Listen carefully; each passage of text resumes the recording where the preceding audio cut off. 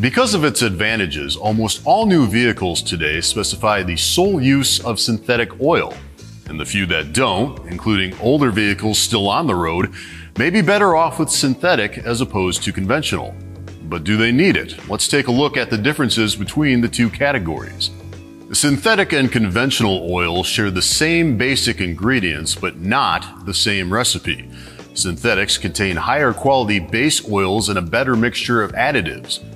Conventional oil does undergo some refining, but it is less processed compared to synthetic oil. Because of their advanced formulation, synthetic oils outperform conventional oils in a number of categories. Synthetics contain a higher viscosity index. That makes them more resistant to high temperatures in the summer. They also flow better in the extreme cold.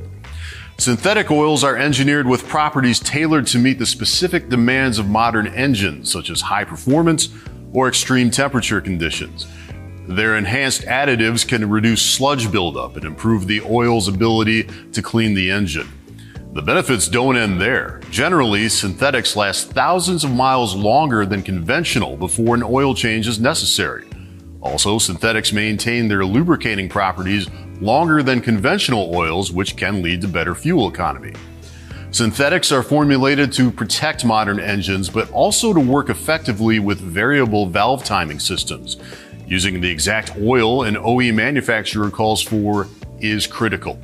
However, there is still a place for conventional motor oils. They're perfectly suitable for older and less complex engines as long as conventional motor oil was originally specified.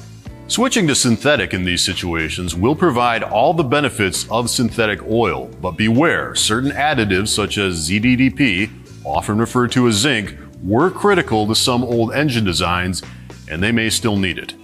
Thanks for watching. We'll see you next time.